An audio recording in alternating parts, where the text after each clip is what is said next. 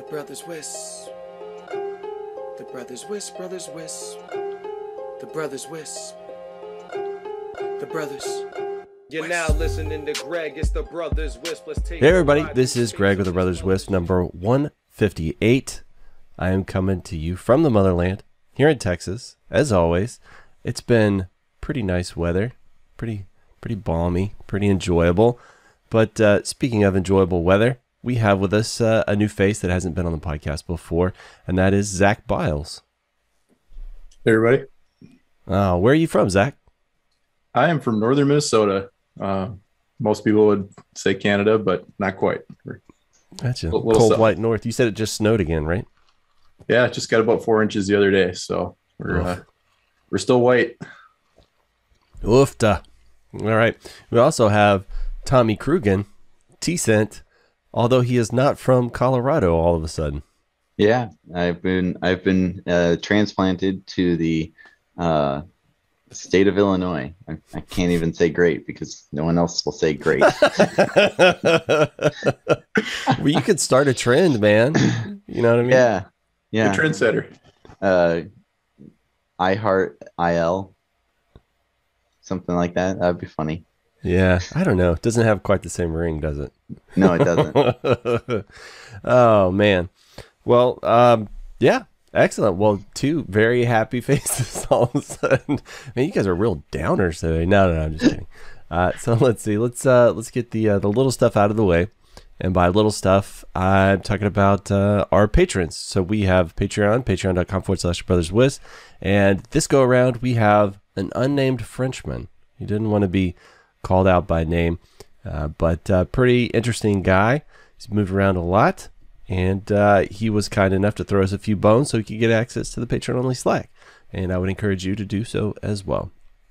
Having said that, we have a couple of other sponsors. Our tried and true, brought to you by Sonar, a scalable, intuitive, and comprehensive ISP and operational support system. You can learn more by going over to Sonar.Software.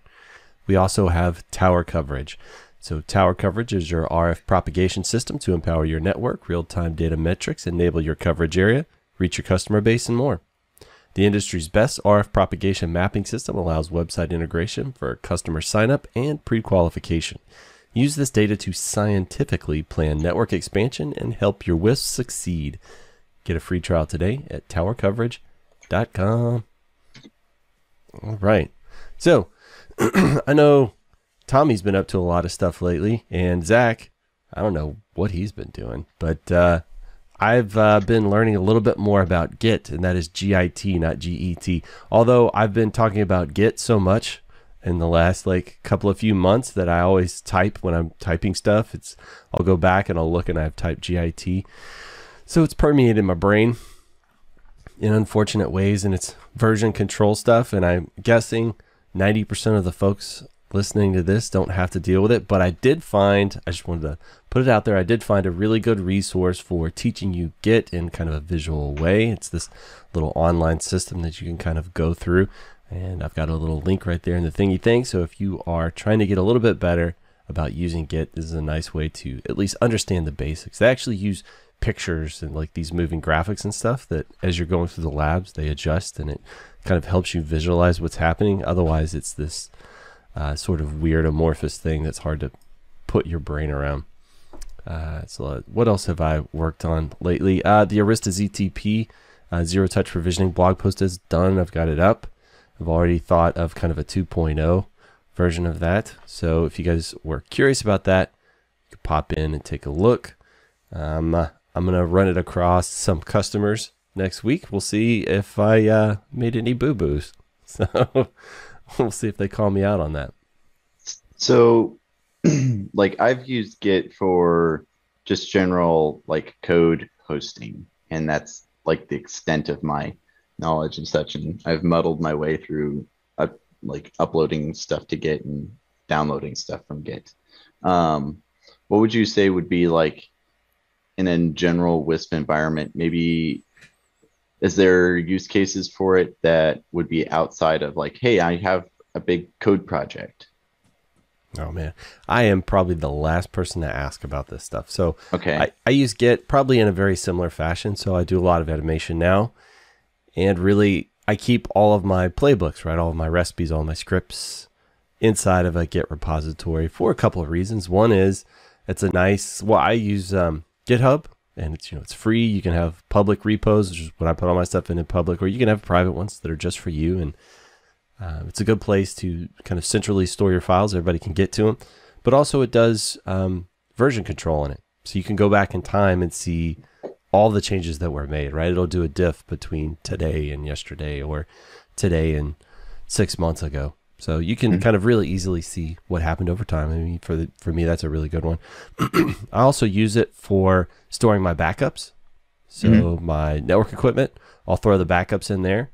So again, it's like really good long-term retention on that stuff, but also it shows me the things that changed in my backups, right? And you can set alerts in there so that if your backup does change, it'll send you a notification like, oh, hey, this thing adjusted. And so it's clever in that it only will like upload the differences between files, right? So if I have a file and only one line changed, it's really only going to update that one line. So Git, I don't think people traditionally put a lot of really thick files, like binaries and stuff in there. But theoretically, if you have a really big file, it's not going to transfer the whole thing. It'll really just kind of transfer those differences. So it can be kind of efficient for that. But I guess ultimately it was really devised for kind of code repository things. So people working on, some kind of application, and you have multiple people working out, everybody has an identical copy of it on their kind of local machine or whatever it is. And the way you can all collaboratively work on projects and then push those into the repository. Another cool thing is I see people do kind of their change control through it, right? So if you've got like, here are my network changes I want to make, you can like try and push them into the repository, or you do like a merge request is what it's called sometimes. Like I want to merge these in. And so somebody else has to approve that first, right? So it's kind of belt and suspenders. You created it, you think it looks good, and then you have somebody else put their eyes on it and make sure that they think it looks good first before they allow you to commit that. So that could be part of your change control. So we see people do that a lot too. So there's, I don't know, kind of a lot of different avenues for utilization. There's I'm trying to find who it was, because you were mentioning that, and that reminded me. There's a guy who wrote some stuff about Mikrotik, and he was like trying it out for the first time, and some of his config was goofy that he was posting online, and it was related to the 2004, the first one that came out, and I like was going through his configs, and I was like, oh, hey, there's some goofiness. Like, you definitely wouldn't want to do this, that, or the other thing. It wasn't probably the core reasons why he ended up deciding that it wasn't a good thing, but I messaged him and I got access to his Git, which he hosts his website through Git, and you can update articles and stuff. And so I've publicly helped stuff and updated that. So it was a really cool concept and idea, and I was like, oh, that's actually like brilliant in my opinion. So I'm hoping before the end of this I will, because he had a lot of other cool network related commentary and just hardware goofing around stuff. I want to say Zach made an update to one of my repositories, didn't you? Yeah, long time ago. Yeah, I'm using it, for backups, kind of like Greg's doing, but also for kind of like default configuration scripts, right? If you got kind of your default setup you want on every router or switch or network device, everybody can merge those changes together, and then you have access to it wherever. And then when you sync that down to your local PC, and you bring that to a customer site, and you're setting up a new piece of equipment, and you forgot to grab the config, you've got the default there and can go through and just change the variables in that script, apply it to the device, and you're off and running because you have that local copy. As long as you've synced, your most recent changes. But yeah, that's how I'm kind of using it now. And on top of kind of the coding stuff, into some of the automation and whatnot as well. But just kind of a more basic, maybe WISP type, solution there would be yeah, put your default configurations in there, put your, even documentation, same kind of change control. Every time you update your documentation, somebody's reviewing that before it's actually going live. And they're, writing in Markdown is really slick. So host that really well. What would you say to the people that say, we just have a file share that we keep our default configs in? Like, what do you feel is advantageous about doing that in kind of a Git repo as opposed to just sticking it at somewhere like on a file server? To me, it's that change tracking, right? Every time you make a change, hey, who made this change because it broke, XYZ in your, default config. Trying to figure out who did it, go look through audit logs and things like that, versus being able to just pull it up in a side-by-side window and have it, okay, these are the exact lines that changed, these are the exact characters that changed, and that person's name's tagged right on there too. So really quickly be able to see, hey, you made this change, go talk to them, hey, why'd you make this change? Was it something that needed to happen or whatever? It broke some stuff, so let's fix it. It can sometimes have some bad connotations of, pointing the finger, but, it's usually not the intent, right? Yeah. Yeah. And I like how you put it there. Just ask the person, what was the intent behind this change? Like, why are we switching directions? Why did we do that? Mm-hmm. That's a really good point. Something else that popped into mind is that we see some of our customers do it kind of in the enterprise, and I do it on a demo or two. And we actually successfully use it in our lab is, people call it like GitOps, where you have something called a webhook. So in one of my repositories, if I make an adjustment to a file and that gets merged, then it calls something called a webhook. So it's really just connecting into my Ansible infrastructure. So it, like, as soon as I save it, it calls into my Ansible infrastructure and says, hey, this file changed. And so it really kicks off a piece of automation that you can have do kind of anything. And so one of mine is that spins up basically a whole new application. So I'm doing, like, in my little demo, I'm doing like a web server. So you update this HTML page in the Git repository. What calls the automation spins up a new, VM, installs the web services, gets everything up, gets the web page on there, updates the load balancer, and then once all the traffic's successfully switched to there, it kills the old one. So it kind of like will migrate you in applications. That's sort of interesting, but probably not what most of the people listening to this utilize. But we also use it for kind of infrastructure as code. The idea that our border router in our lab, we never like log into it anymore. And it's a Mikrotik in our lab. And so if you want to update a firewall rule, you want to update a NAT or a DNS setting, something like that, we have these files in our Git repository. You just make an update to that and it calls the automation platform. It'll take those configurations and idempotently, the idea being if it needs to make a change, it'll connect to the router and it'll look at your firewall rules and say, does everything match the state I've defined here? If it does, doesn't do anything, just goes about its day. If there's an update, like I need to remove something or I need to add something, well, it'll go through and it'll do that for you and then complete. So in all honesty, we almost never touch that device unless I'm going to do a little troubleshooting. I'll pop in there and look at it. Other than that, all the people in our environment, all the guys using our shared lab, they want a firewall rule. They make a merge request on that file. Somebody else will look at it, say, yeah, it looks good. As soon as they commit it, boom, the automation connects into the infrastructure, makes all the adjustments. So we definitely have change control in our environment, like on our actual hardware, just based on that. And you can just pop in there and really easily look in the files and see who made what changes when, and all that cool stuff. So I think to add another piece to that is having the ability to have sanity checks before it gets pushed, right? So if somebody makes a merge request, even if you have another set of eyes, maybe they miss something, have that kind of basic set of sanity checks in an automated fashion to look at the config and, hey, is this going to break anything? And you get into all kinds of things like batfish and all those other frameworks you can use and kind of protect you from yourself, right? Yeah, for sure. So batfish, I actually looked at that for a little bit. They do have an enterprise product, but I looked at it about a year ago and it wasn't fully baked, the enterprise, but they do have the open source version. And what Zach's referring to is it will take all of the kind of like show runs off your equipment And you could say, hey, I'm going to make this adjustment. After I make this change, I need to make sure that connectivity for ping, or I need TCP port 443 to be able to go from, X point to Y point in my network.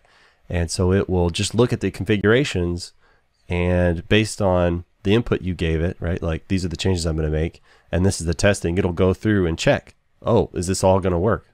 So it's not like spinning up VMs or anything like that, and like a GNS3 and trying to build all of it. It kind of natively can interpret the configuration settings and know, like, in the device whether this is going to work and stuff like. So it's pretty neat. I saw they were talking about how some, like, financial institutions use it, right, to ensure that there's not going to be any downtime or whatever. And I think that could be a pretty good CYA, like, as an engineer, because those guys are so tightly controlled on how much. I think they're allowed, like, maintenance wise or something. Like, one of the companies they were talking about gets like 45 minutes a month of maintenance window of, like, downtime, which is insanity, right? So if you somehow are the person that screwed that up, I mean, you're going to have a bad day. Probably a bad month, because they probably don't get that many change windows if, that's the only downtime you're allowed. So batfish, being able to kind of double check your work, definitely, is like a sanity check.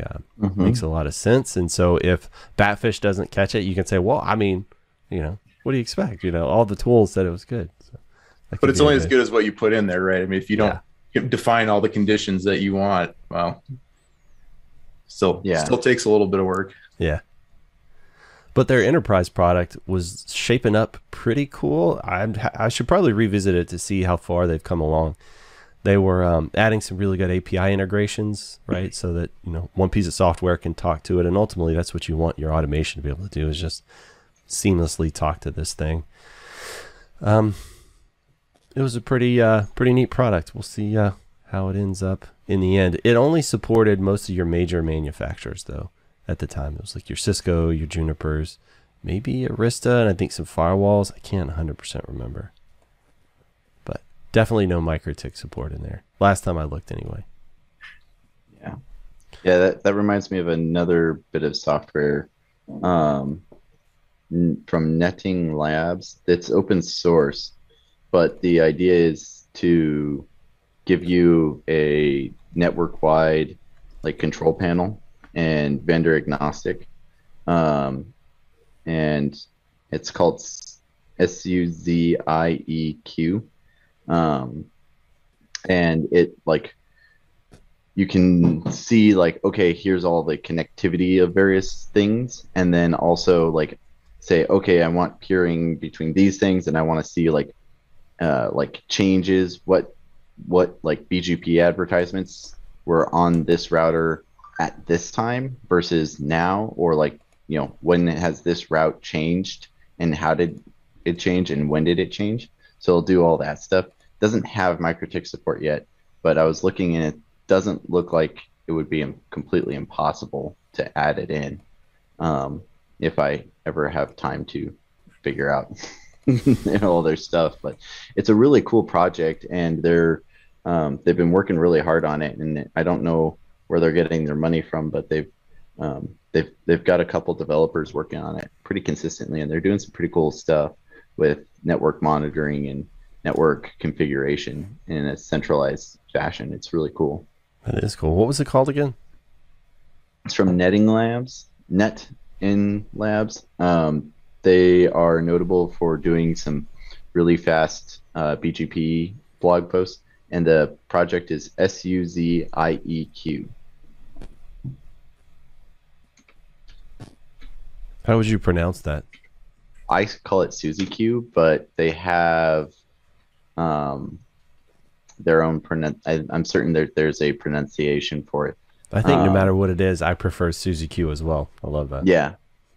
Yeah. I think there's some reference to a song, is what I was reading in their documentation somewhere, but that was completely irrelevant to the project and what it does. Completely agentless, Cisco stuff, Arista, Juniper, normalize that data into vendor agnostic format. So, Nice. which is kind of cool to me. And then they allow some sort of analysis and such like that. I haven't paid attention to it in a month or so. So they've got some newer features and then newer releases with cool stuff. So, if you're a Cisco Juniper shop, maybe take a look and see if, what they're doing could be something really useful for you. Cumulus, Palo Alto. Okay. I think that's new. Sonic devices and Linux. So just really cool stuff.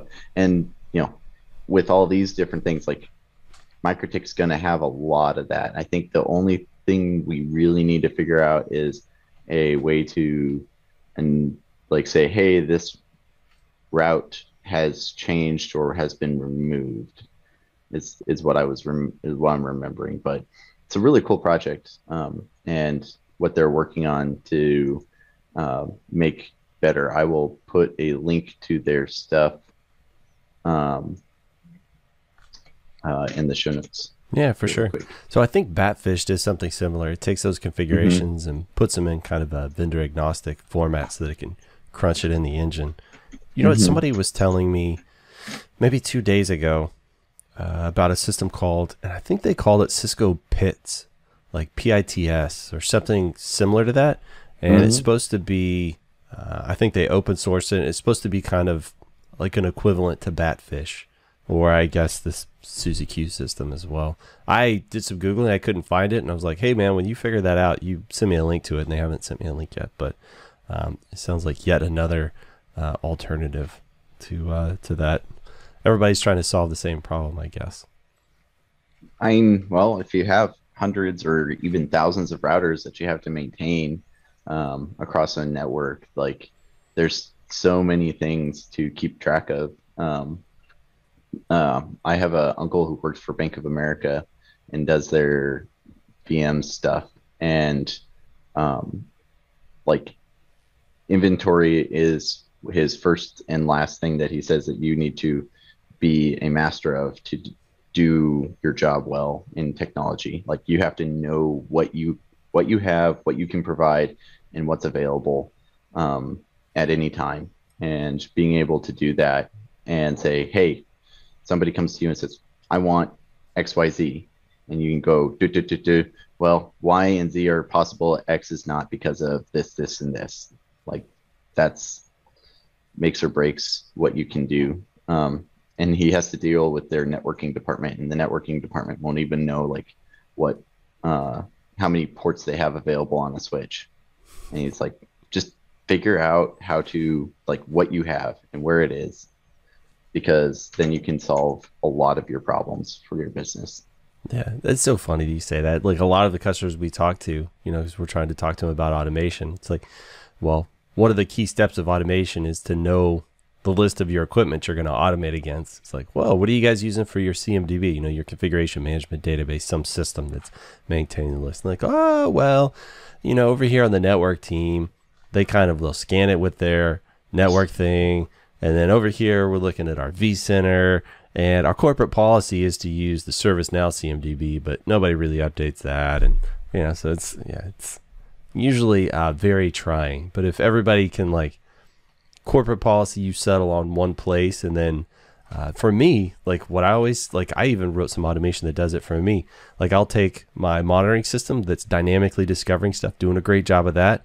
And I use Ansible to pull that out of my monitoring system and shove it into the CMDB. It's like, oh, I'm technically adhering to the corporate policy, so no big deal. I may not use it, but I'm shoving all my stuff in there just in case you need to audit, right? Like, because auditors are going to come through, or, compliance reasons, like all that stuff is there.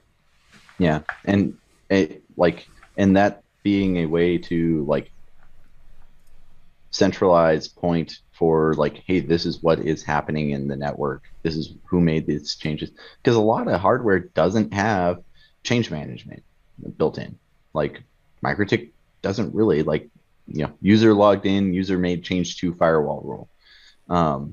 You can add in stuff, but it's really difficult. And so really paying attention to that, hey, heck, even a lot of the old Cisco and Juniper hardware, like that guys would be using, you root logged in, well, and made XYZ changes. Well, who was root or whatever? Like you really do need to have some level of finding this. And even if it's a pain in the neck and it's a stupid system, like what you're doing, pushing to it, and you have your own, but pushing to the company policy, like it's just going to make somebody else's life so much better, to the point of it's basic human charity.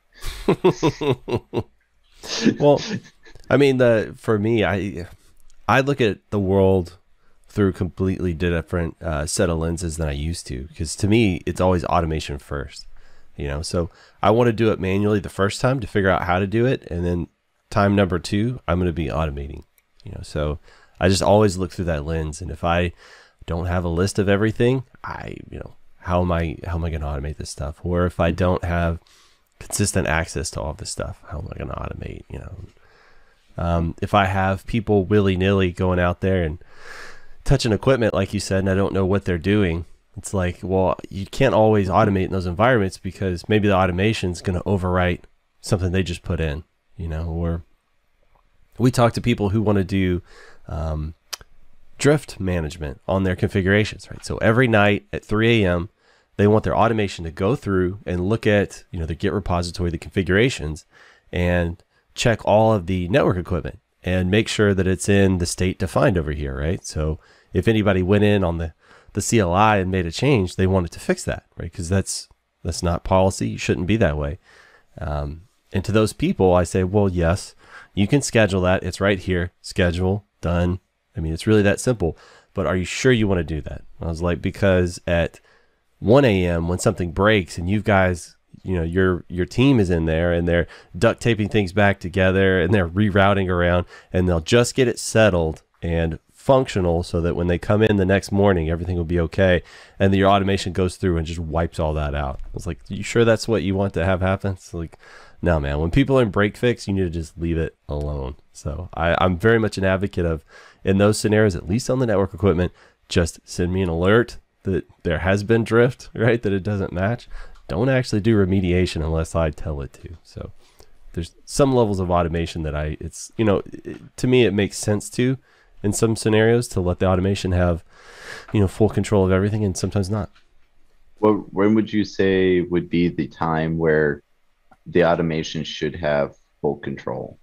I see that more on kind of application server infrastructure stuff, like when you're enforcing security policies on your servers. If somebody turns off SE Linux while they're testing something, you probably want your automation to go through and hit that checkbox and, oh, they cranked that off, let me turn that back on, right? If they're doing weird stuff like that, that should be in the dev environment, not in production. It shouldn't be. In theory, a lot of our customers treat their systems like cattle instead of pets. It's again, it's like this whole mental shift, right? Because most of us treat our systems, our servers and stuff, like pets. Like we take care of them all the time. We log in, we do updates, we carefully monitor their hard drives and stuff like that. Wherein a lot of the modern enterprise environments, they treat them like cattle. So if that system has a problem, then they just tell the automation, fire up a new one and murder the old one and put this in its place. It's like they don't mess around. And when you're going to do an application upgrade, a lot of times what they'll do is they'll say, all right, from the testing environment, that worked well, promote that up to, first you dev, that looks good, move it up to testing, that looks good, and then let's promote that into production. So it will stand up the new systems, and then it will gracefully pull down the old like they never existed. And so you just don't care about your servers anymore. And also something to think about too is, say, for example, one of those servers gets compromised. What you can do is you can pull it out of production and set it in just kind of a little quarantine zone, and then just promote something else in its place. And then you can go back and do some diagnostics on that server, like what happened to it, how did it actually get compromised? What went wrong here? So it gives you the ability to do stuff like that, right? You can just blow something away and put something right back in its place like it never happened. That to me is pretty awesome. Because think about disaster recovery, right? If something major hits this one data center, well, I can just shift my infrastructure over here seamlessly, like without even having to really think too much about it, and just tell it, hey, start cranking resources over there. So we'll see a lot of people, what they do is they have a hybrid strategy where they have on-premises stuff like in their own personal data center, and they're running most of their production out of there. And if anything goes wrong, they fire that stuff up in the cloud, where it's more expensive to run their workloads up there. But disaster recovery, is it better to have your systems up and it costs you more to run them, or to be hard down? So, it gives you the opportunity to do that stuff a lot. So a lot of it's just like really heavy cultural shifts in the way people operate inside their environments, I think. And that sometimes that's more difficult to get people to shift the way they think than it is to learn some piece of automation, right? To really fully embrace that stuff. To change, it's called hearts and minds for a reason, Greg. And a lot of that has to go top down, right? Like if you really see the value of automation and it's making your life better, but your manager and his manager aren't bought in, then nobody else in the company is going to embrace that strategy. And, it's just toiling away. Yeah. There's been innumerable things that I have done in networks that I was the only one who used it, and was the only one who would update it, and was the only one who looked at that, whatever it was, forever and ever, until like somebody else was like, oh, wow, you can do that? That's so handy. How do I do that? And then it's like, oh, well, here, like, you remember that email that I sent out 6 months ago? Yeah, that one. Here's your login. There you go. Enjoy. And that's tough too, because say it's a system that becomes key to the operation and you're the only one that knows how to work on it. Oh my gosh, yeah. The panic attack. I bet, Zach, I bet that happens to you all the time. Yeah, because Zach, you're doing a lot of automation stuff. So are you the lone man on the island talking to your volleyball Wilson, or do you have help in that? Yeah, I'm pretty much the lone wolf. It's definitely stressful, right? And I have found, kind of to Tommy's point, I've found it easier to kind of build something, put it out there, and kind of just use it. And then people find out about it, and then they start asking about it, and they're much more likely to kind of actually grab onto it than, hey, look at this thing I built. Set up a whole meeting, demo it, go through the whole dog and pony show and show, everything that it does and how it works. And I found there's much less buy-in from those sorts of situations versus building it, letting it kind of do stuff, and then just kind of organically it works its way into conversation, and then people start asking questions. And I think a lot of it just has to do with getting people to think something was like kind of their idea, or that kind of mental piece of first, somebody telling you, hey, you need to go use this now because we built it, versus, oh, that's really cool. And it kind of removes that barrier. Yeah, for sure. A lot of times if you can show them, right? Show them how it makes things better as opposed to just tell them. Yep.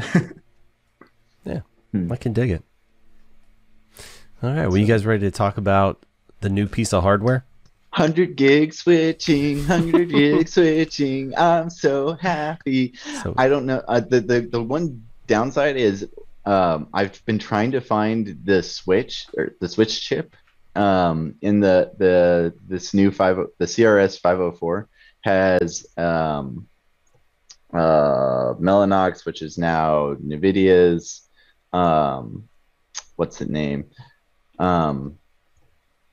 I'm trying to remember what exactly it was, but it does have layer 3 hardware offloading, but there's no documentation that I can find anywhere on the internet about how much, like, what are its capabilities. Like, can I do 5,000 routes? Can I do 2,000 NAT sessions? Can I have 15 ACL rules or 1,500? Mhm. Doesn't say anywhere. I'm assuming that it's probably not that many, just because it's it's a relatively inexpensive version of the melanite, the chip that it's using. Let's see, where did it go? It's the 98DX4310, which shows up as like a kind of a bottom of the lower end of the line of the 98DX portion.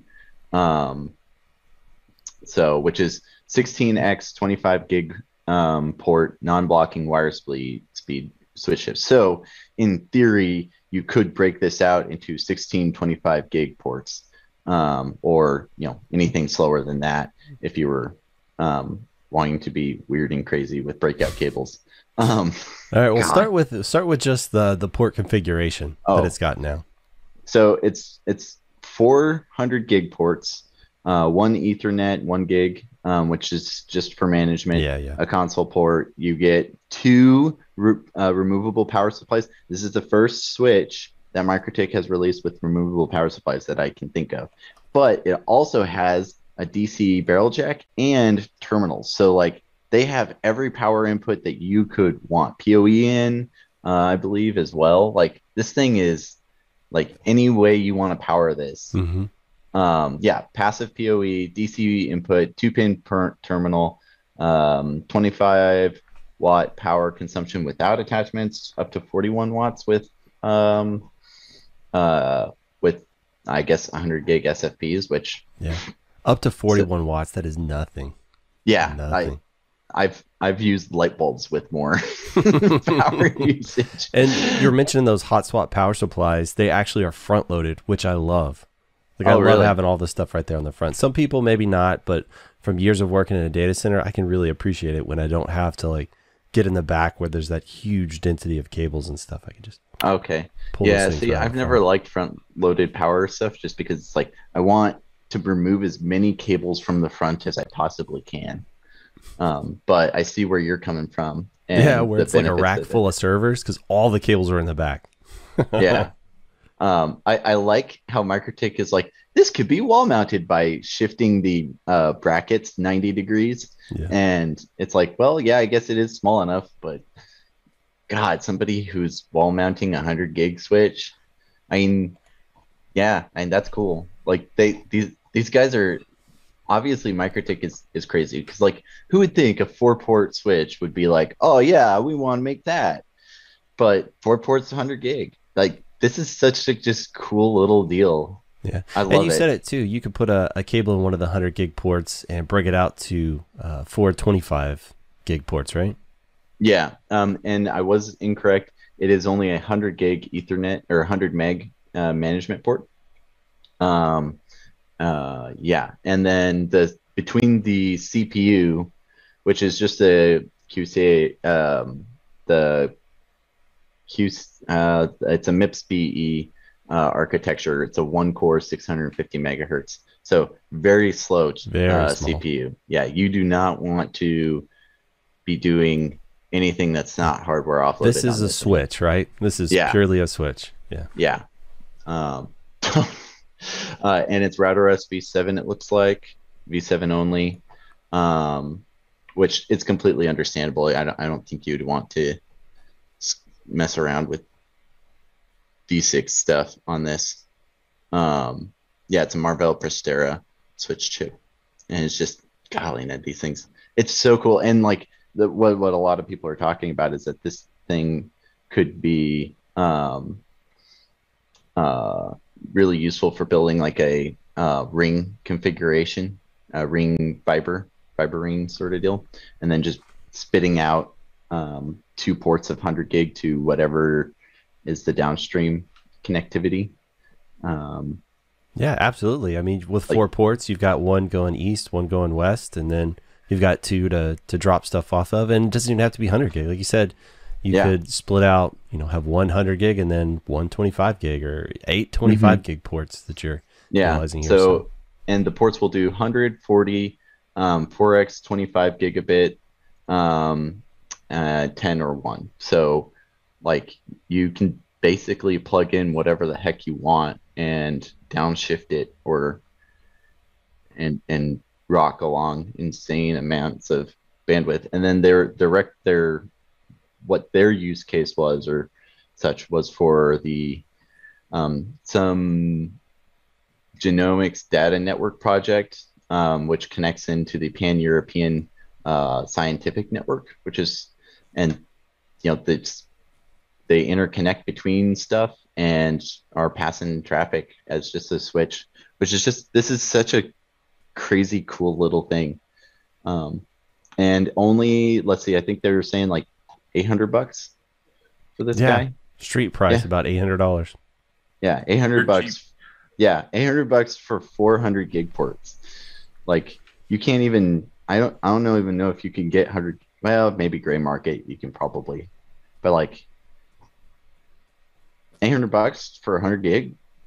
Yeah, what a time to be alive. Yeah. What are we doing with these 10 gig ports nowadays? It's also four 100 gig ports for $800, and it only uses fully loaded 41 watts of power. I mean, that's bonkers. Yeah. I think if you were to get something gray market, it's going to be ancient, and it's probably going to be super power hungry. Oh, yeah. You're talking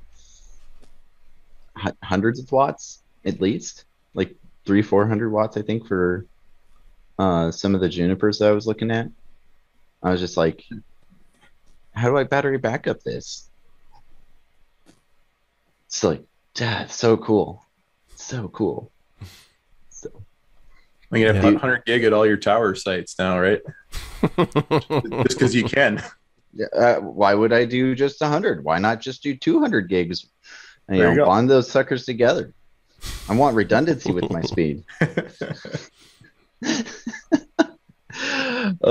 Man, this thing is just, I'm just so happy. Like, the number of really cool little things that you can do. And then, like, if this has any level of layer 3 hardware offloading for like a small network, if you were to do like a BGP, like redundancy stuff, and that's how you just used it as like a layer 3 router for interconnectivity, like, holy cow, you can't, like, there's nothing that would or maybe like at an exchange, use that as your interface into an exchange, right? Where it's got some hardware offloading, but you don't need a ton, to be able to do your filtering and accept some stuff in and out. I could see that being really useful there too. Oh yeah, definitely.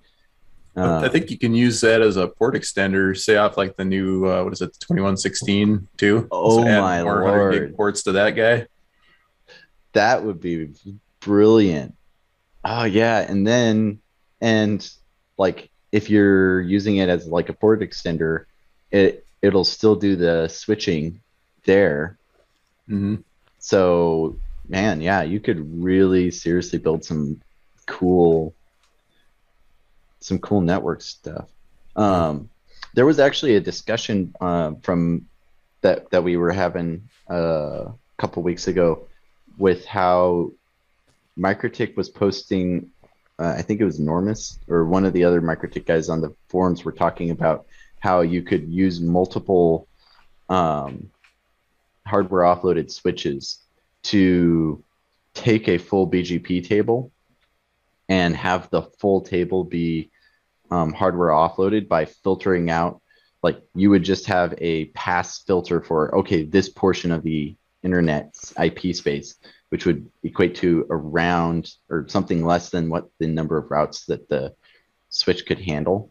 And you would just scoot that down along, and you could have like 5 or 6 different routers or switches that were hardware offloading different portions of the route table.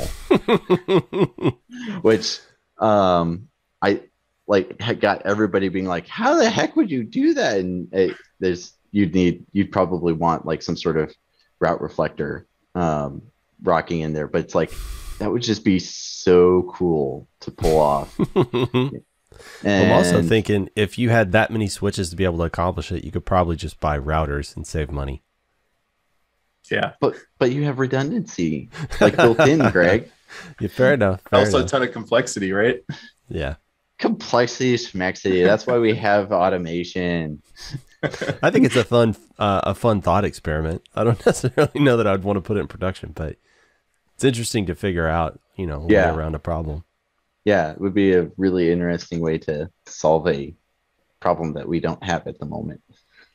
Just because you can doesn't mean you should, right? Yeah, that's right. Jurassic Park, bro. Yeah, come on. You make it. They made an amazing movie franchise by doing what they shouldn't. Well, I mean, that's the one lesson I learned, was that you were so busy trying to figure out if you could do it. We never stopped to think if we should do it. So there you go. Yeah. So while you're talking about port extenders, I saw somebody pop in.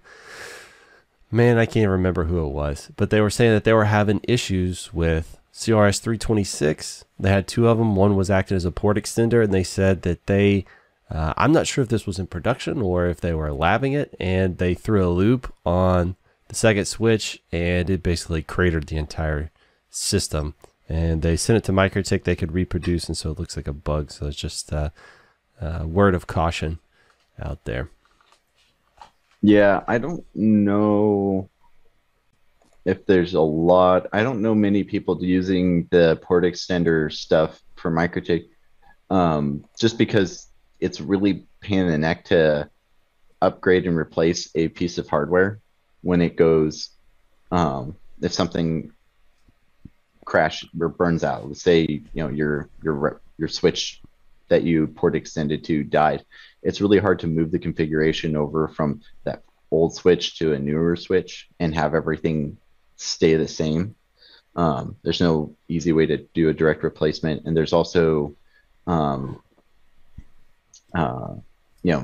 have the single point of failure of the head node dies, then everything else is dead too, which just really frustrates me. Like, if you're going to be doing that, it's really would be I feel like it would be more beneficial to have some way of like, okay, I will have a dual head system or something, but I know that that's insanely complicated to build and create.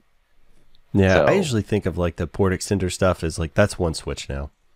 Like, I don't really, in my mind, I don't separate them out as two, just for the reasons you specified, right? It's like, if you have problems with one, you're going to have problems with the whole thing. And so it's easier just to think of it as, now this is one device. But having said that, I honestly don't know anybody else either that's using the port extender functionality. So yeah, I mean, it just seems like, well, if I was going to do maybe for some really complex environment, but that's why we created VLANs, is so I can port extend.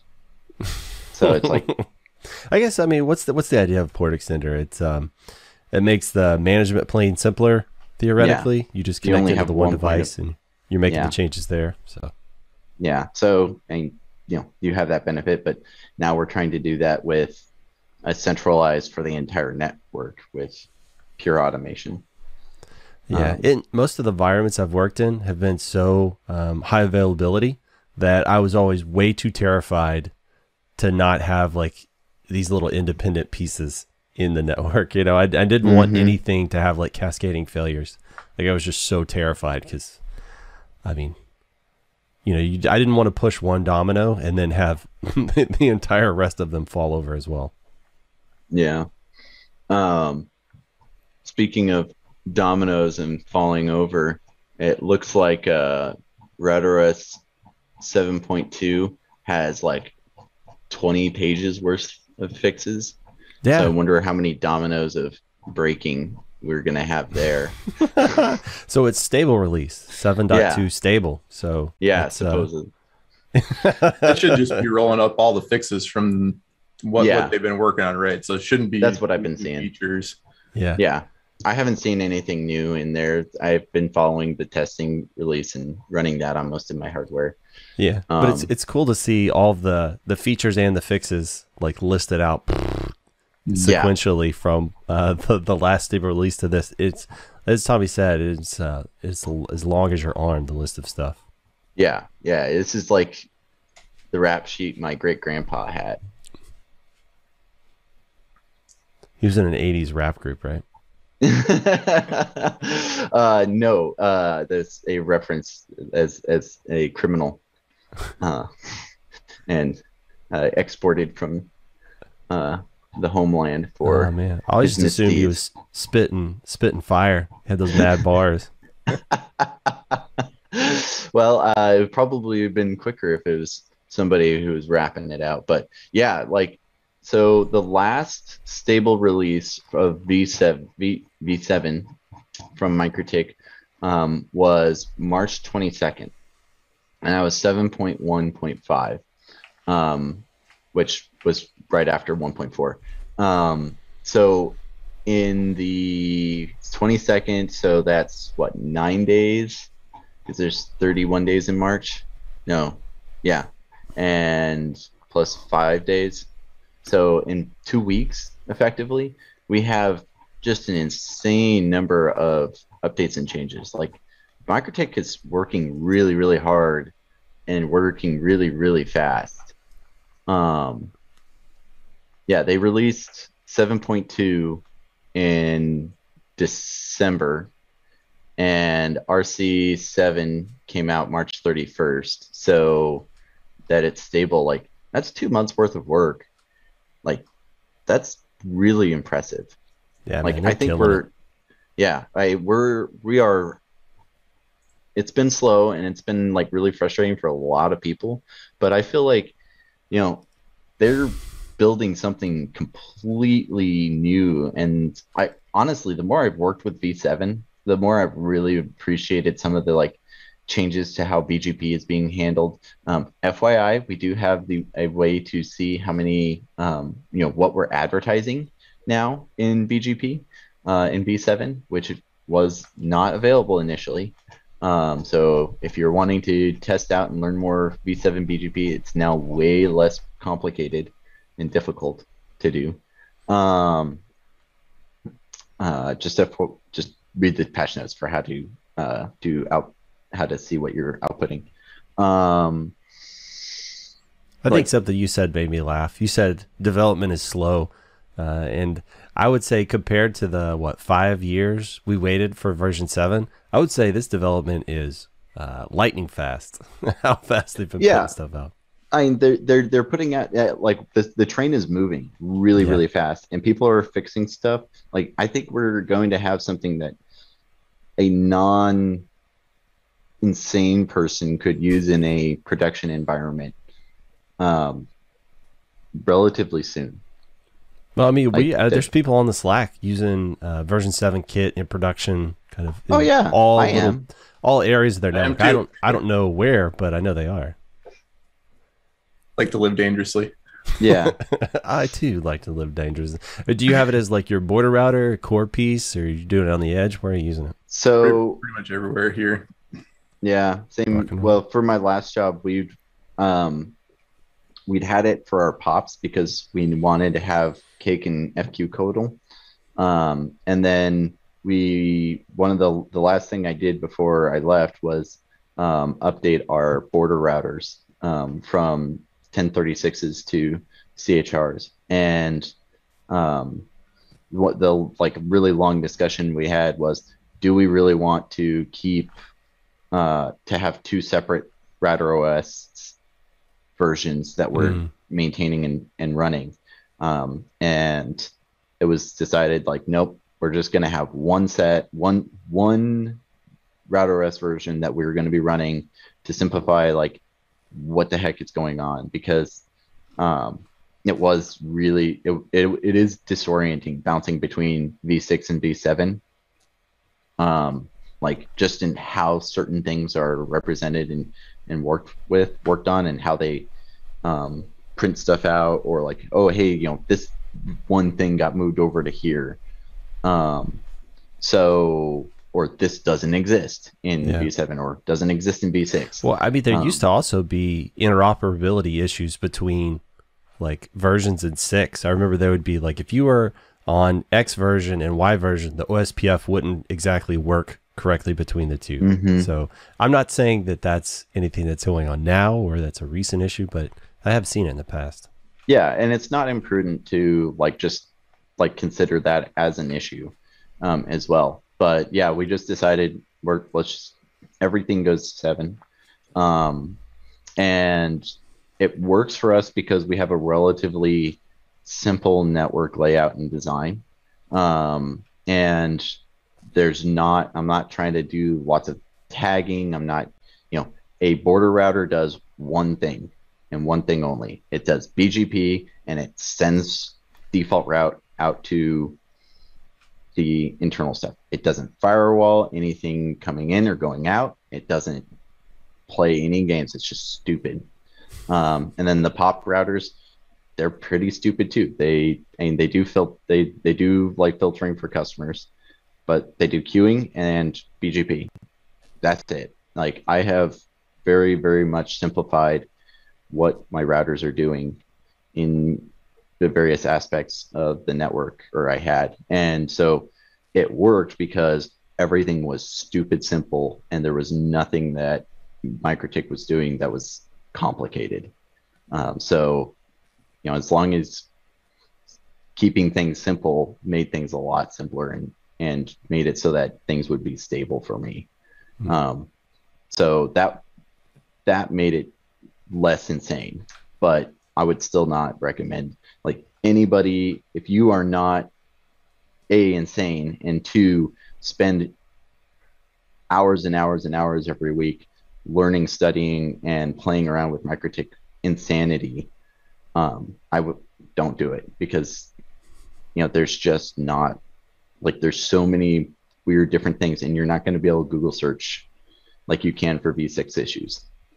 Like, that's just not something you can really do right now. And so, yeah, I've had several people contact me about, oh, hey, I want to run it in my network. And I'm like, no, don't. You do not have the expertise to fix it when stuff hits the fan.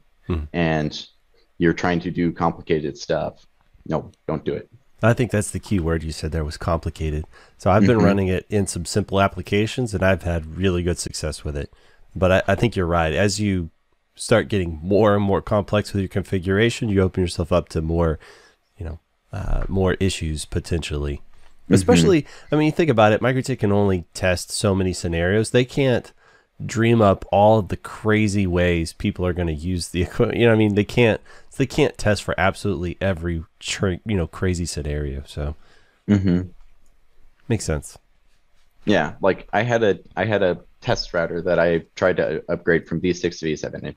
It was like a router that I had just like done a bunch of like my training and screwing around with, and so I had all sorts of random config. That thing, every time I would try to update it, it would just straight crash because and just go into a reboot loop, because the upgrade script was like, I don't even know what the heck to do. So like the only way I was able to upgrade it was format it and then upgrade it. And that's where probably a lot of those people came up with, like, oh, you have to, if you want to go to V7, you have to wipe the config and everything. No, you don't have to if you have a straightforward config, or you aren't doing lots of goofy stuff, like pointing routes to non-existent LTTP interfaces. But like,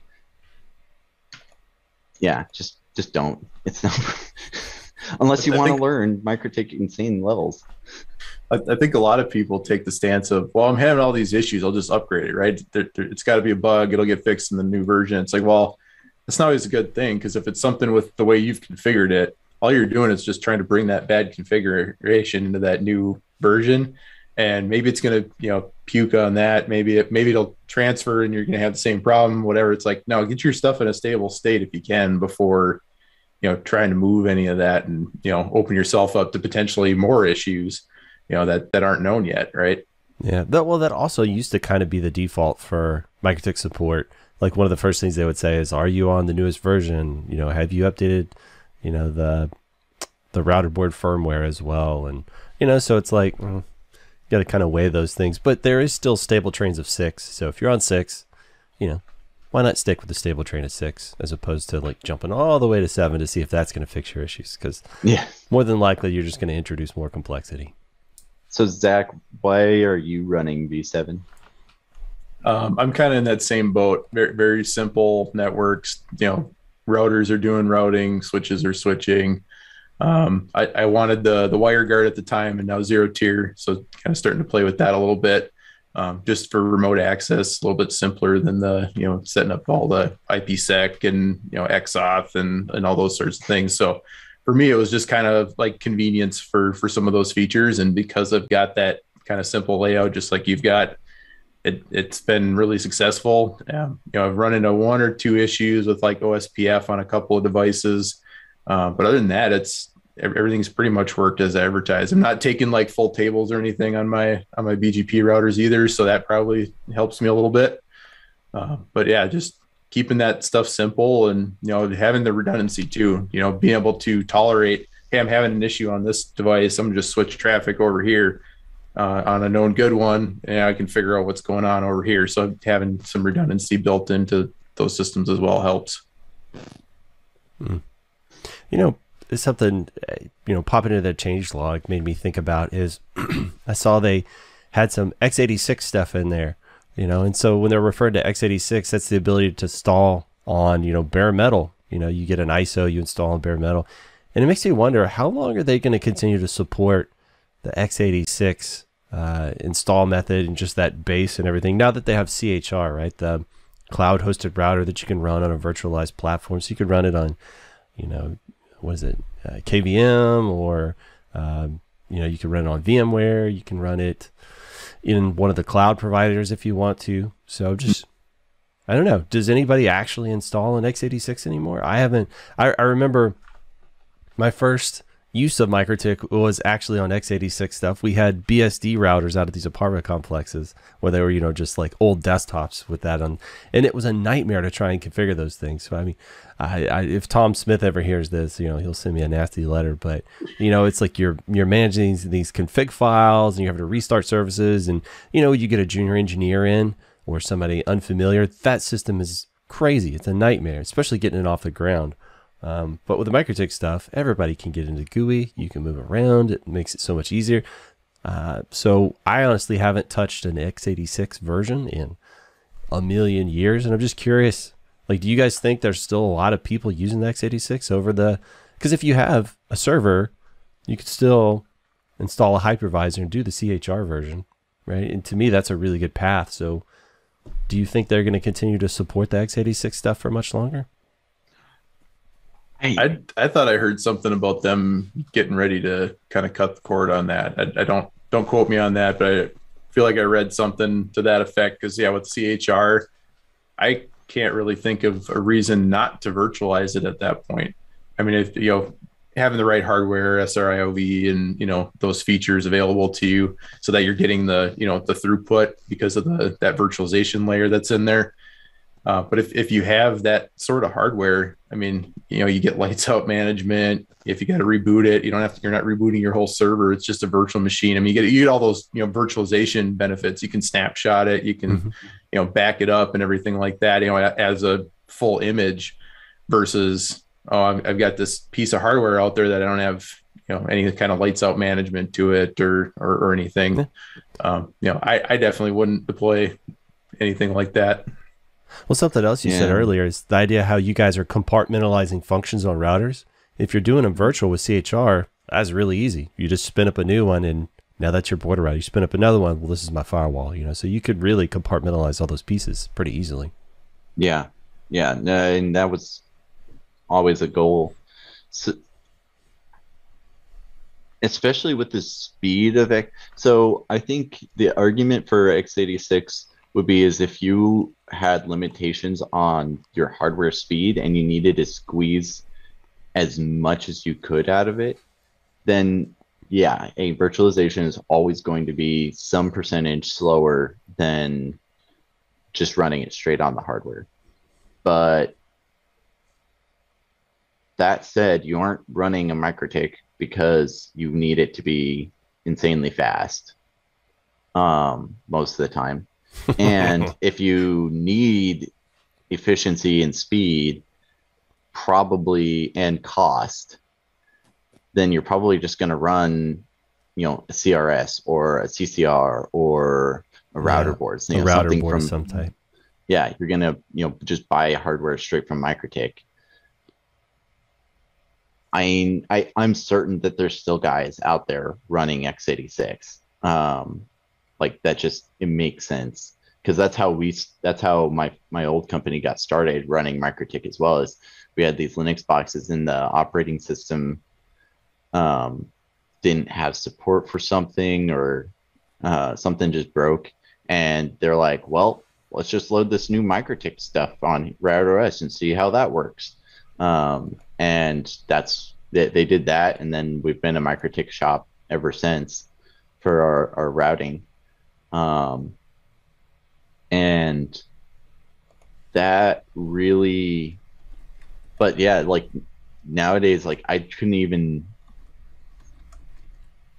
yeah, I think I just couldn't see a use case in any of the networks that I have worked on or in where I would not want the benefits of, the virtualization if I were to be running something x86.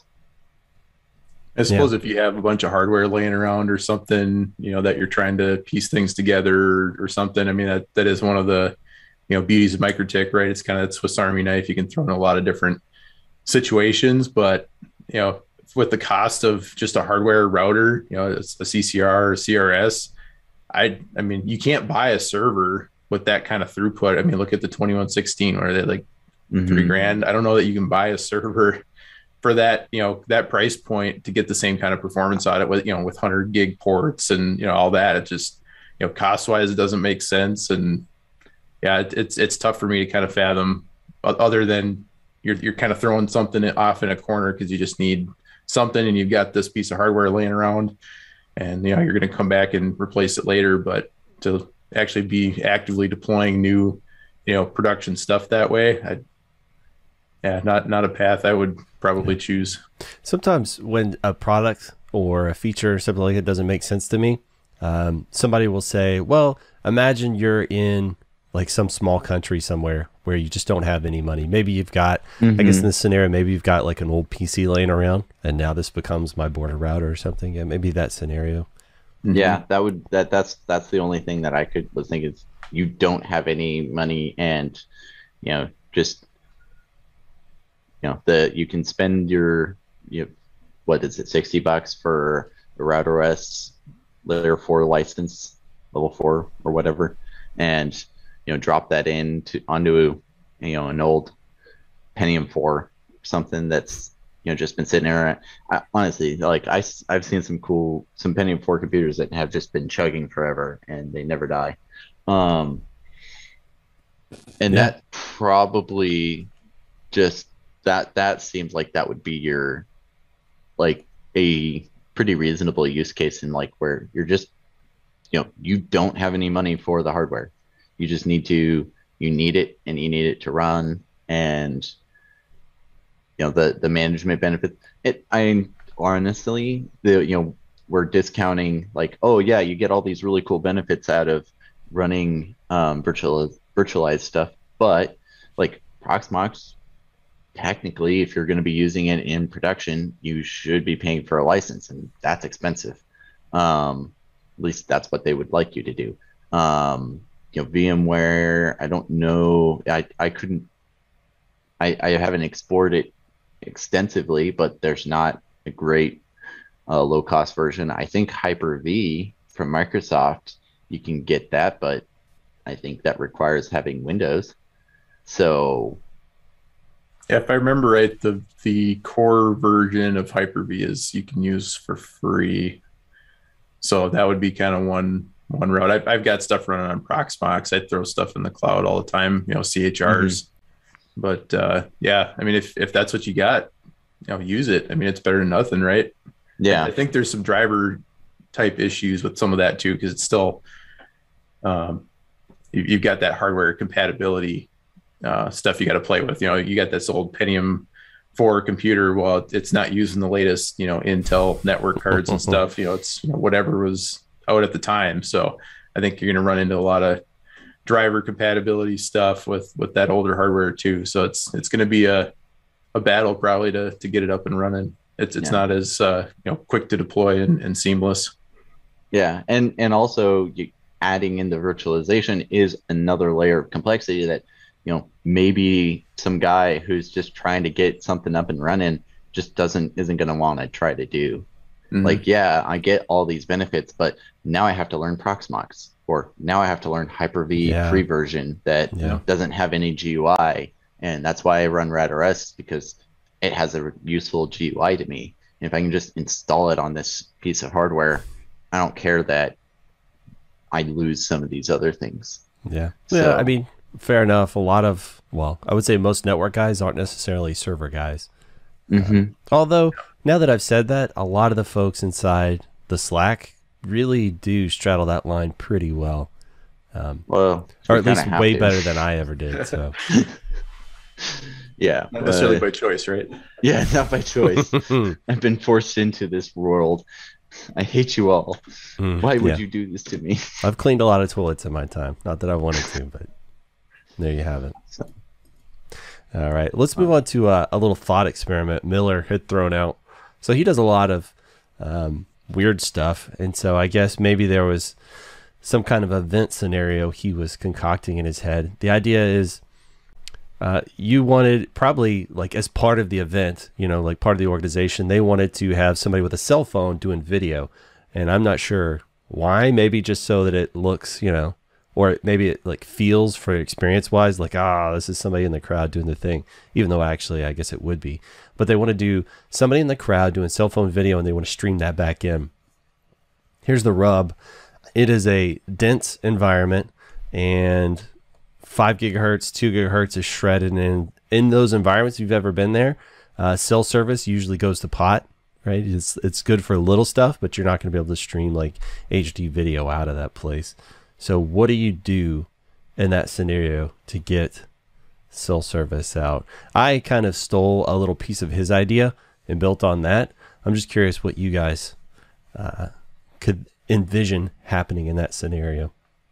So I looked at it and I loved somebody's recommendation. One of the first recommendations was a USB-C Ethernet adapter. Yeah, to a hardwired Ethernet cable. Yeah. Yeah. I was like, well, that would work. So yeah, a piece of copper is always going to be more reliable than wireless until you have hundreds of people bouncing around. Yeah, I know you're in the middle of a crowd. It's not that functional. Yeah. Yeah, they do make military grade. You could really prove somebody's military grade. Oh man, something I learned. So at my time in the Grizzlies, they said if you have anything that anybody can touch, even if they have to jump and touch it, they will destroy it. So you have to make sure anything you mount, anything you utilize, is like at least, I think they said like 6 feet out of reach of anybody, minimum. I would be highly tempted to just do a very directional dish and point it at where your person is and see, and then you have a effective cameraman whose job is point an RF Elements horn ultra horn at where this dude is in the crowd, and dude in the crowd has to wear like lots of glowy colory stuff so that it's easy to keep track of him in the chaos. And that would be kind of where I would lean, because you're going to cut out a lot of the noise from other directions. You're going to focus a lot of other stuff to you're going to have as high gain antenna as you really effectively can, and that 20 megahertz wide channel, 5 gigahertz, I guess. Yeah, is what you would have to use, and just roll with that. I don't really see a lot of other. People were talking about you could do the CBRS stuff, but I guess depends on the size of your budget. How far you can take this, and how much time do you have to play around with stuff before you need to actually make this thing work. So I was thinking. And somebody mentioned 60 gigahertz, and I think you could probably do that. Have like a centrally mounted 60 gigahertz kind of sector AP, like one of those. And then if you're doing a team, like you said, you got a guy that's behind him. you could use that USB to Ethernet off the phone and just go back to a little 60 gigahertz radio that the guy behind him is holding, and just kind of keeps it sort of zeroed in on that AP somewhere. And so that way, since you're not in the 5 gig, 2 gig range, you're not doing cell stuff, I mean, you should get pretty good. And these environments, I think, pretty close. I mean, I don't think he's talking about huge distances you're trying to traverse with the signal. So I think that would be pretty good. That would kind of solve all the problems. Yeah, and your 60 gigahertz, you're going to be low enough power that there's absolutely no issue being around people like that in that way. Like there's no, and if you were to use Mikrotik, once again, super low power, you're talking 7 watts. You can easily power that from a little battery bank for a couple hours. Yeah, you could have a couple of booster packs and you'd be rocking and rolling for pretty much as long as you'd need to. You could even put the AP up on just a little stick, that holds it maybe like a foot above the guy's head.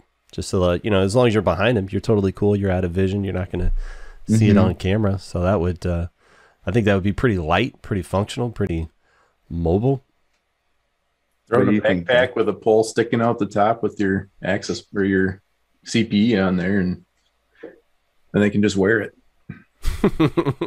and your cord's right there. Your cord's not laying on the floor. You don't have two people trying to stay together. Oh yeah, those environments can get pretty crazy. Yeah, fair enough. And they have, there's some beam forming in there, right? So it'll kind of keep it dialed in, and you definitely have enough throughput. That wouldn't be a problem at all.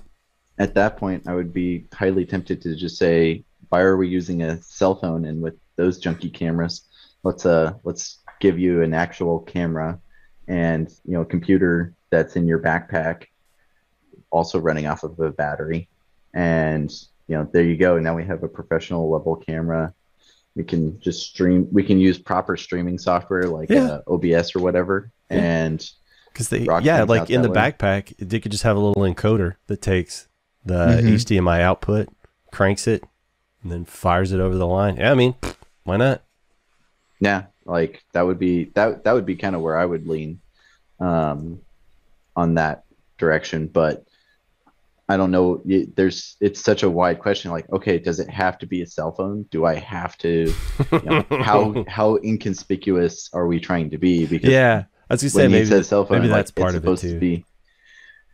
Is that they don't necessarily know that they don't want everybody to know that that's the camera. And if you're wearing a backpack with a pole and a radio sticking up on it, even if it's like a small, like one of those WAP 60s or whatever, that still would be really bizarre to see somebody walking around with that. Yeah, we're suspicious at least, I guess. Conversation starter. yeah. Let's Mikrotik evangelist. Yeah, how somebody's gonna meet their wife. What's that? What's that strapped to your back? Well, let me tell you something about crazy Latvians. Conversation starter, icebreaker. That's what that is. Yeah, there you go. Your icebreaker. So they, speaking of crazy Latvians, they also put out their latest. I think they have a new Mikrotik's what did they call it? Their newsletter. There's a couple other. I thought 105 came out, or has not been officially released. I thought it had been leaked into the Slack, at least. Oh, I didn't see it. But that would be 105. Yeah, Daniel posted it. Would that be the one that's got this? Because we haven't seen one with the 504 yet, have we? Yeah. It's newsletter 105, April 2022. It hasn't hit the Mikrotik's official website yet, but it's nothing that we haven't seen before. We have the 504, which is it's the announcement for that. The LHG LTE 18 kit, which could be another version way for no, it can't be. It's just the receiver CPE. You have the CCR 2004 16G 2S plus PC. So it's a passive cooled 2004. with the Ethernet ports. So it's a 1009 replacement, which is super cool for a guy, me, who uses a boatload of 1009s. They have the hotspot fan for the 2216. And they've got their logo changed, which is like, okay, cool. Nobody cares. Multicast IGMP training deal, white labeling for their IoT products, and they're changing the default LTE CPE's IP address. Blah, blah, blah, blah, blah. And some like cool stuff about what people have been doing with Mikrotik, and then Mikrotik's donation to Ukraine. They've been sending equipment down that way, en masse, I guess. So, yeah, 105 not released yet.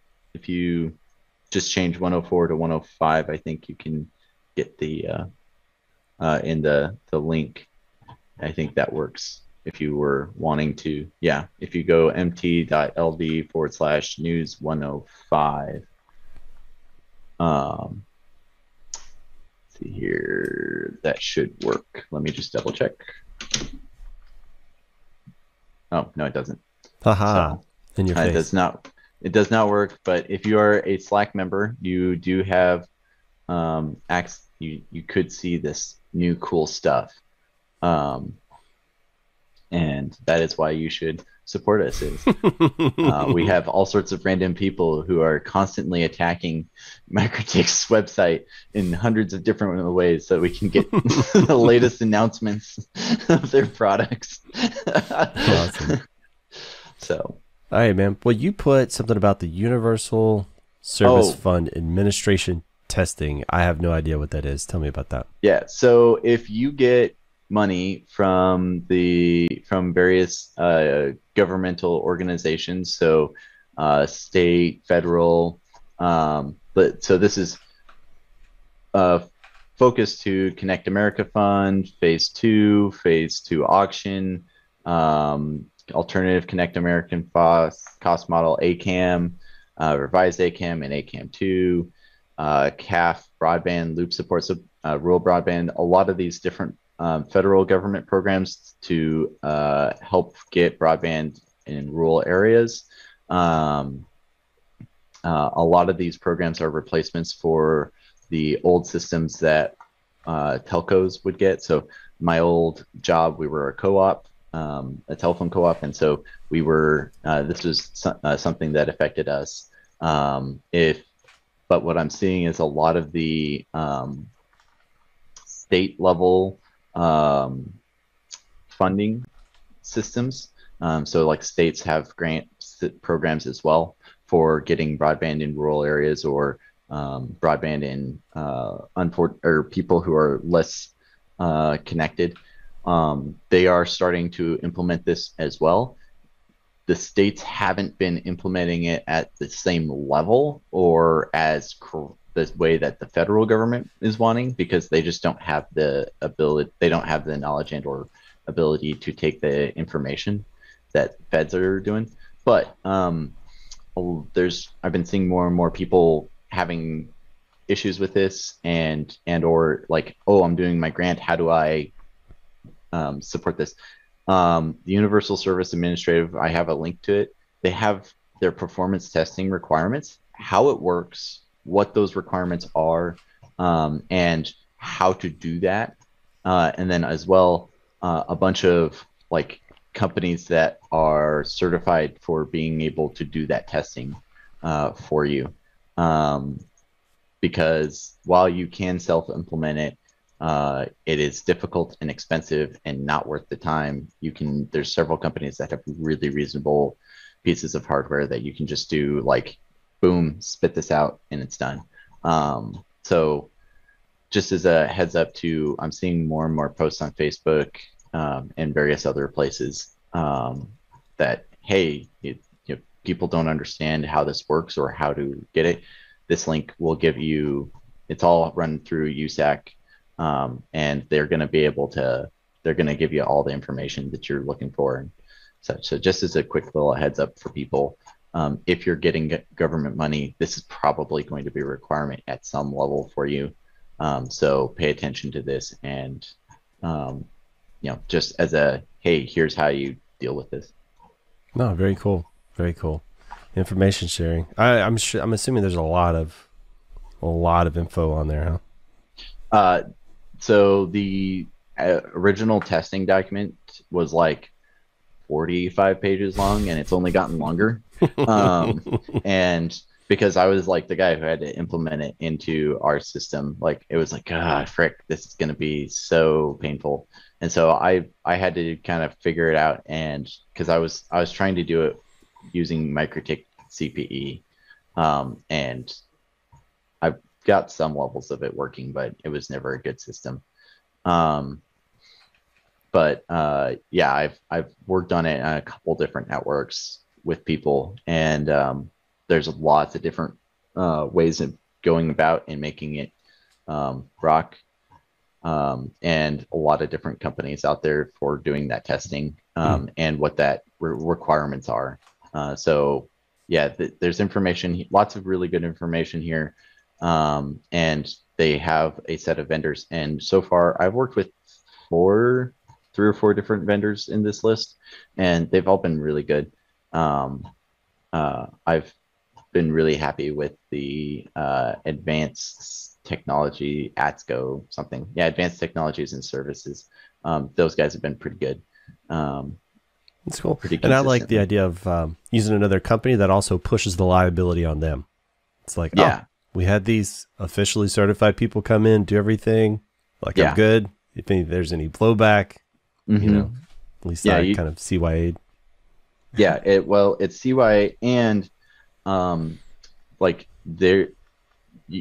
there's just you have to be, you can't be testing from one point in your network to another point in your network. You have to test back to, that's the big thing, that's the difference of what this one is you have to test to a FCC certified location. So for us in Colorado, we have to test from our network to Denver, because that's where connectivity and everything is. And if you're in, I don't remember, in Illinois, it's going to be to Chicago, but you have to have hardware in a certified data center. This is where there's a lot of other connectivity and where people's internet is actually going to want to go, which I think is a brilliant move by the FCC to no, you can't just test across your network. You have we have to test the whole connectivity line. They're also requiring certain speeds, you have to hit these certain speed qualifications, and you have to hit latency, which is just beautiful. So many times we've just been oh yeah, we hit speeds, all this blah blah blah blah blah blah. Latency is so important nowadays too, and there's a lot of different stuff, and you can really see all the different ways that the companies that are commenting on, hey, how do I get this, or the FCC is hey, we want to do this, and the companies respond with, well, but that's going to be really hard, and it's well, yeah, that's the point.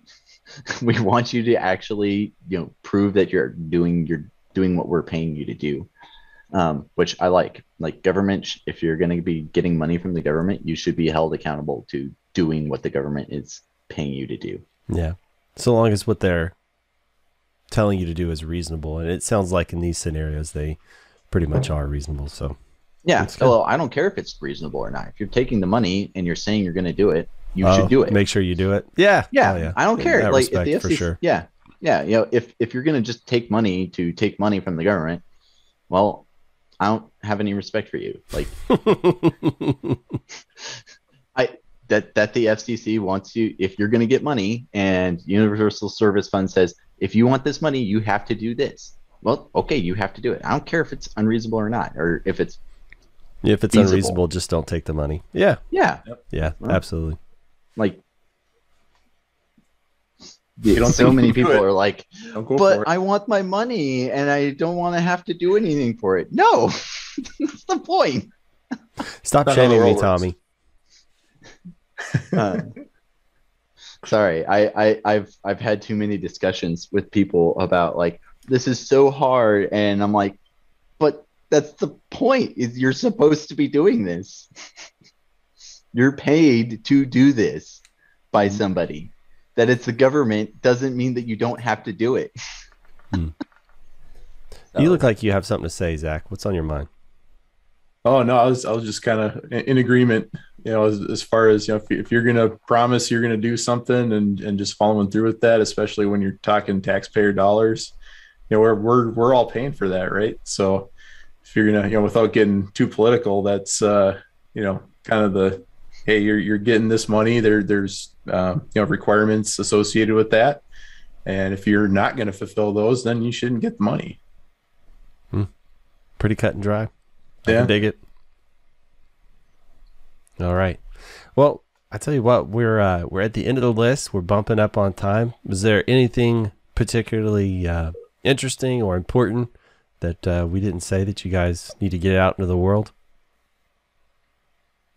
No, I don't think so. I want to say congratulations, Tommy, for your new interesting move. I hope things continue to be interesting for you. I know you're always looking for a new challenge, so good luck, bud. Oh, thank you. All right. So, Tommy C., if people out on the internet want to get a hold of you, I know you've been extremely busy lately, but if they wanted to just say hi, not ask anything of you, how would you have them do that? Oh, just say hi. Well, you should join the Brothers WISP Slack and be a Patreon and support us, and say hi there. If you're looking to ask me about, you know, USAC filings or how to do broadband grant stuff or just general network issues and such, I'd be more than happy for you to reach out to me at tommy@lostcreek.tech. That goes directly to me. I'm also on the Mimosa forums as I think I'm no longer William 5 there.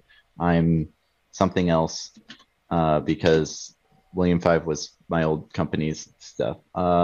Tommy something or another. Tommy 3. You can reach out to me there. Be more than happy to help you on the forums and answer questions. I love helping people there and making things better. So if you want to reach me at any of those places, be more than happy, feel more than free to do so. All right. Excellent. Zach Biles, if you want people out on the internet to interact with you in some way, or you could, I mean, say, no, don't interact with you. That's also a valid answer. If you would care for them to, how would you have them do that? You know, best way is probably through the Slack. I mean, they're fairly active, and I do a little bit of blogging on the side, zachbiles.net. There's a contact me there if you feel the need to say something to me that you don't want to say in the Slack. So have at it. But not only his blog, but I would recommend you follow his GitHub because he's got a lot of really good automation stuff in there. If that's your bag, there's a lot of really good material in there. If you want to find me, I'm Greg at gregsole.com, or you can just go to gregsole.com where I very regularly blog. Again, if you guys have any questions or comments, you can fire them that direction. We have a Brothers WISP link. I mean, all that comes to my same email account, so it's like just use that one. If you guys have any interesting topics you want us to cover, I know somebody said something about let's talk about guy wires on towers at some point, and maybe we'll add that to the next one. But yeah, we're definitely listening and we are responding, so let us know. Thank you, Tommy. Thank you, Zach, and thank you, listeners. We'll see you guys next time. I will click stop. If you missed the show already, don't worry, you're forgiven.